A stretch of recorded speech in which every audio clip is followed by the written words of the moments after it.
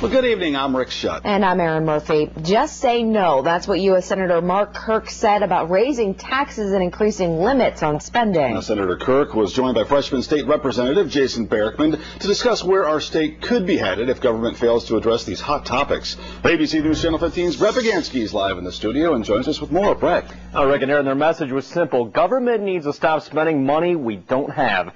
Senator Kirk said the debts we're running are dangerous to the long-term future, and if we don't cut spending now, we could be headed for bankruptcy. The Indiana governor has hailed this as a pro-jobs measure for Indiana because so many businesses will leave our state, and I think that's unfortunate. U.S. Senator Mark Kirk says he's afraid any income tax increase is an end to economic growth in Illinois. Forbes magazine ranked Illinois the worst state with financial management as it carries a $15 billion deficit.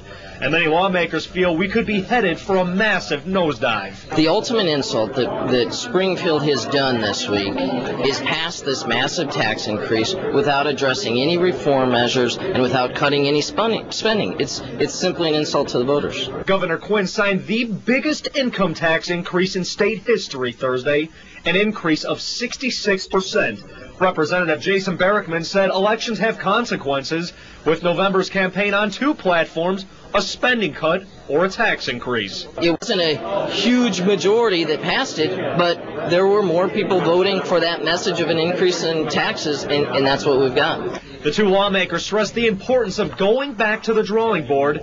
They both say it will have to come down to reform at both levels if our country wants to remain a top economic power. I think we need to cut spending across the board, and my preferences will be sacrificed as long as everyone else's preferences.